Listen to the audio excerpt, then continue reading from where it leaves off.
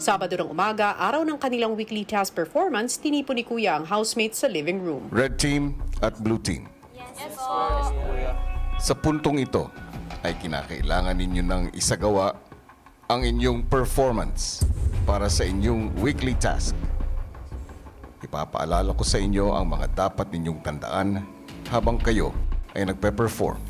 Ang magiging basihan ng tagumpay nila sa kanilang ika-4 na weekly task ay kung maisasagawa ng bawat grupo ang bawat moves na natutunan nila tulad ng basic bounce, skier, side swing, the winter at ang two-man jump. 3 pagkakamali ang pinapahintulutan ni Kuya sa buong performance para manalo ang housemates sa kanilang weekly task. Kung ang isang grupo ay lumagpas sa bilang ng pagkakamali, sila ay mabibigo. Nakadepende ang 50% ng kanilang weekly budget sa pagkapanalo ng bawat grupo. Pero bukod sa weekly budget, nakasalalay din sa task na ito kung sino ang mapapasama sa listahan ng mga nominado. Good luck, Team Red and Team Blue. Thank you, Kuya! Lingid sa kaalaman ng housemates, mapapanood ng mga hurado ang kanilang magiging performance. Ito ang magiging basihan ng mga hurado sa kanilang ibibigay na puntos. Unang sumalang at nag-perform ang Team Red.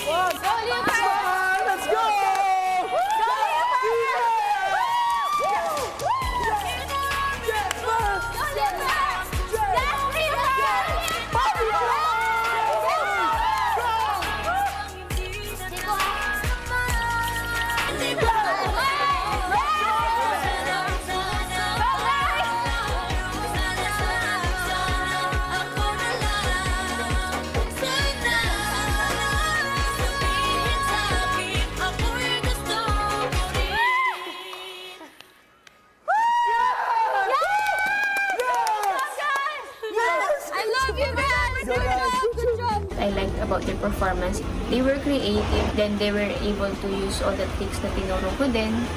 And na-utilize naman nila yung paggamit ng rope sa choreo. Coordination lang, mas madaming time na hindi sila sabay-sabay. Pero overall, they did great and nakita ko na nag-enjoy sila sa performance nilang ginawa. Ang ganda tignan kasi they're synchronized and may unison yung ginagawa nila. Sunod namang nag-perform ang Team Blue. Mga baby girl. Hey, boy!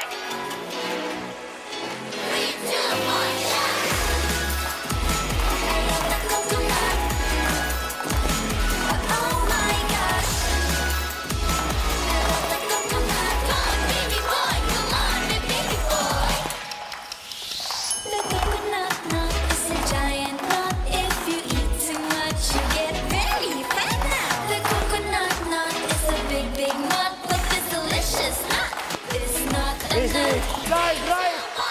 1, 2. Good job. Smile, guys. So many uses of the cooks for the family. All you need is to find a coconut man. If he cuts the tree, he gets the fruit free. 3, 2, 1, shout! 1, 2. Baby. Hi there. You wanna know? Baby.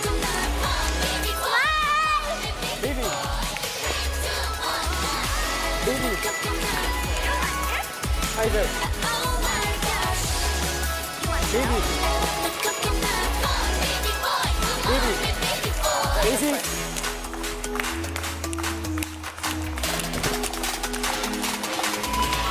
One.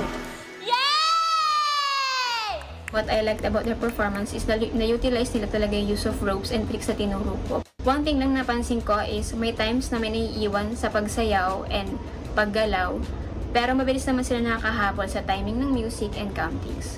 So overall, maganda pa rin yung performance ng Blue Team.